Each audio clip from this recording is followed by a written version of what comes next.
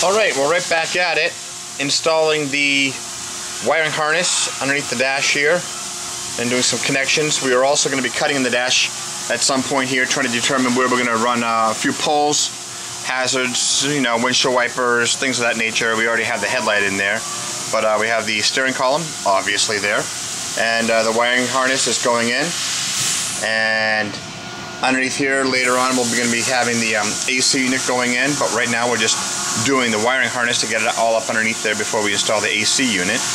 And as we have seen, we have rebuilt that wiring harness. One of the things we're going to be wiring in would be relays to the engine. These relays are brand new obviously, and we'll go to the engine to help the glow plug aspect in the starting of the engine, so working on that as well.